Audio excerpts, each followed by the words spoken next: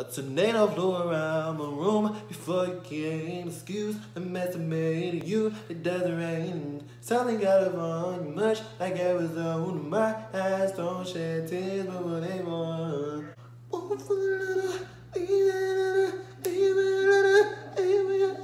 Just keep breathing and breathing and breathing and breathing. All I have to tell you. Keep breathing and breathing and breathing. And your neck looking easy. Touch me, taste me, fuck me, squeeze me. That here another fuck you and the rest of your crew. Cause I can take your nigga and I keep mine too. But I don't have one, so what the fuck am I talking about? No, seriously, I don't have one. Right now, you are now tuned in. Pink Crispy, I'm still going there. What's up, everybody? It's your boy Therese Bible, and I'm back with another video for you guys. And today's video is going to be once again another story time. Y'all already know. I don't talk about this. Damn, I made me repeat myself. I'm just playing. But no, obviously, guys, it's gonna be another story time because we're doing September. That dude was fine as fuck. And you know he fine because I'm blind as fuck. So if I saw that he was fine, he was fine. So anyways, we're gonna do September story time. Story September, whatever you want to call it. Basically, where I'm going to be telling story times all month long. I've been doing really good. I've been really messy, and you guys have been really enjoying it. As y'all can tell by the title below, this story is going to be when I dated two DL brothers. Before I could judge me, bitch, they wasn't real brothers. They were actually cousins, but they lived together, and they was raised as brothers. That's why I titled it this. This story time is going to take place my junior year of high school. If y'all know, I transferred between high school a whole bunch of times, but this story time is going to be strictly about junior year, because junior year I actually stayed at FPC in Palm Coast the entire time. So it was this boy, we're gonna name him Zachary. So I met Zachary because he was in my first period. And he came like a little late. Like he didn't come until like the second or like third week of school or whatever. But I remember when he walked in and everyone was talking about him before, like when he first got there. They was like, oh, Zachary's coming here, da da da, because people had already knew him. Because Ponco is real small. It's only 2 high schools, so I guess he went to the other high school and he transferred to ours. So everyone had already knew him, but I didn't know who he was. When I first saw him, I was just like, this is what the hype is about. He wasn't giving me. He was giving me very much. I don't know. It just wasn't giving, bitch. It wasn't giving what I needed to give. So therefore, I paid him no dust. He was in my class. He was cool, whatever. I paid him no dust. I didn't care for him. Yada, yada, boom, boom, boom. So yeah, everybody was like, oh my God, he's bad. Da, da, da. He's so fine, yada, yada. This and third.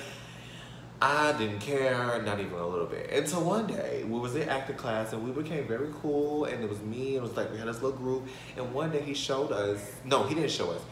One of my friends was like, girl, you saw that picture that Zachary posted on Twitter last night? And I was like, no. She showed me the picture. So on the picture, he had no shirt on, he had on boxers. So his body was very nice and his was very long.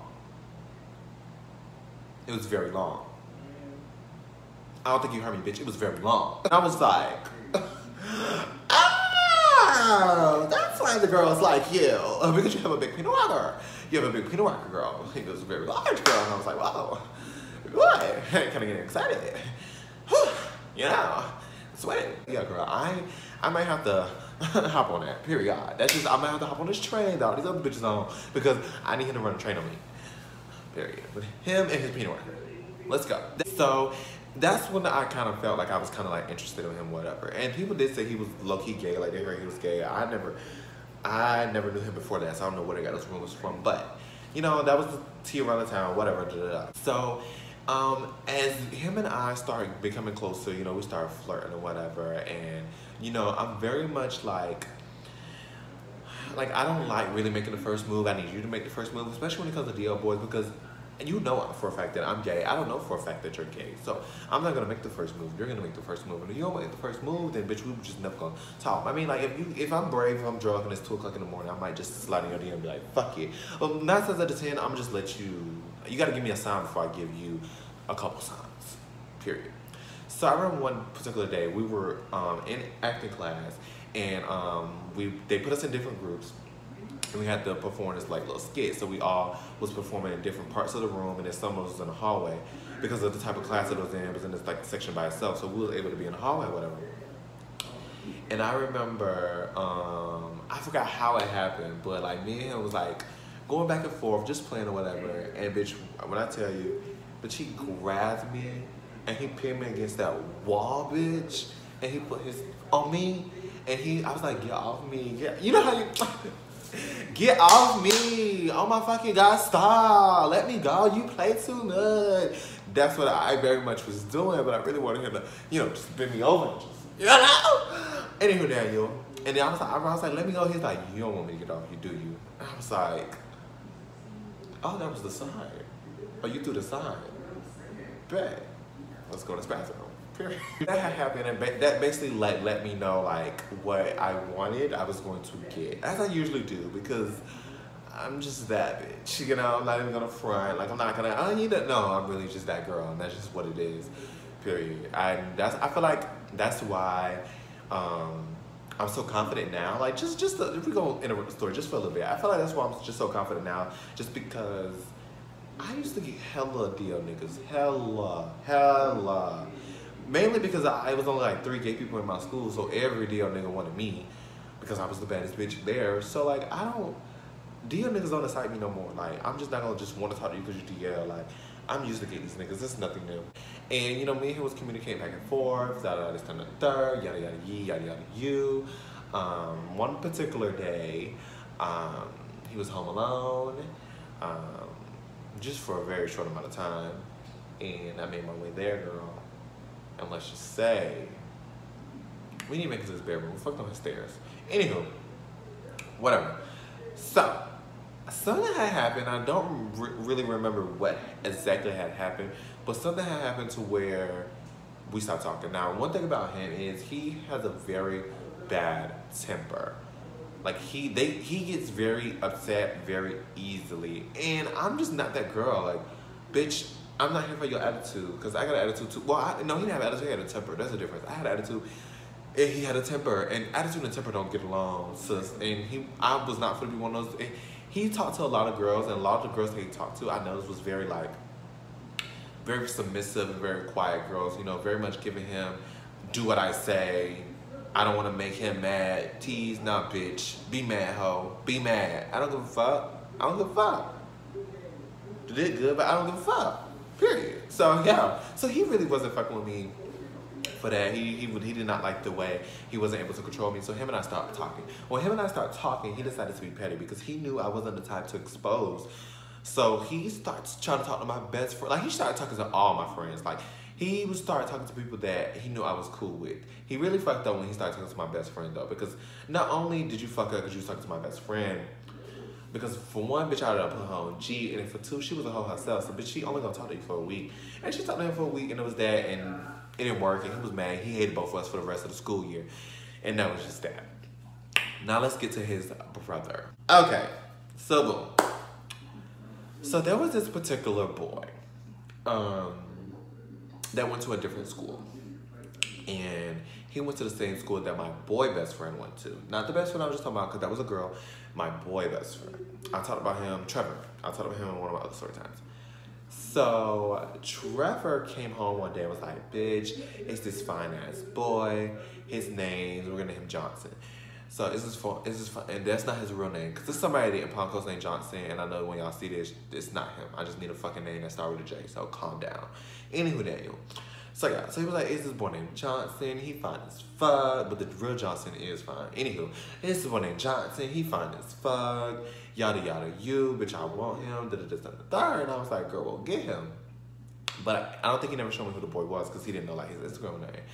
So fast forward, the boy Johnson slid into my DM and was trying to talk to me.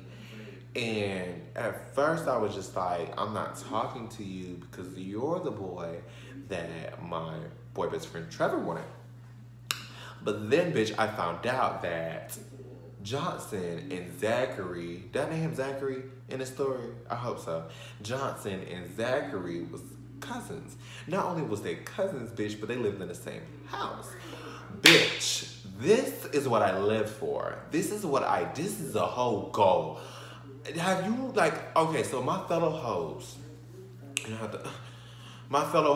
y'all know it's nothing better than getting revenge on a nigga when he tried to play you like you a basic ass bitch. I'm not a basic ass bitch. I am a hoe. And a hoe will do what a hoe have to do. And bitch, I did what I had to do. Because one thing about us hoes, we're going to use our wholeness to take advantage. We're going to use it, bitch, period. That's just what the fuck it is. So when I found it out, I was like, oh, I'm definitely for to communicate with him. Like, I'm for to communicate with him to be petty with you. But that's not what a story time going when y'all think it's gonna go, because it's actually not going the way y'all think it's gonna go. So somehow, no, okay, I'm not gonna even say somehow. So basically, even though I did not fucking like Zachary, and I felt like me talking to Johnson was gonna get back at him because I knew he was gonna be pissed, I didn't do it because one, Trevor liked the Johnson, and I felt like, you know, even though Trevor didn't slide in, Johnson didn't slide in Trevor's messages, Johnson slid in mine.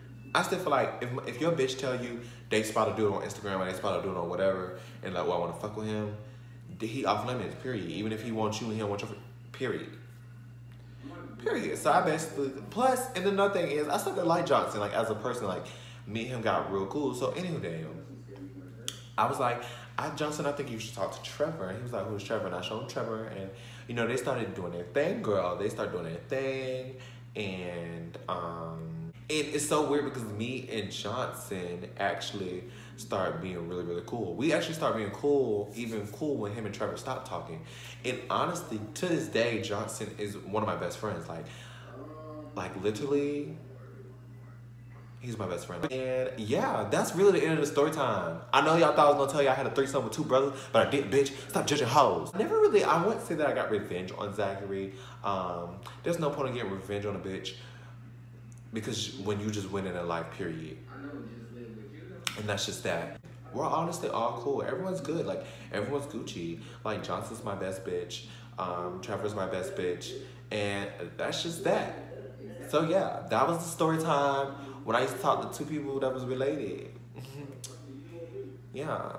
Alright guys, thank you so much for watching once again another one of my videos. The love and support means everything. Honestly, one of you guys are amazing for watching my video, and I really do appreciate all the love and the support. Thank you guys so much, and I'll see y'all in the next video. Right now, you are now tuned in. Pen Crispy, I'm still going there. Who?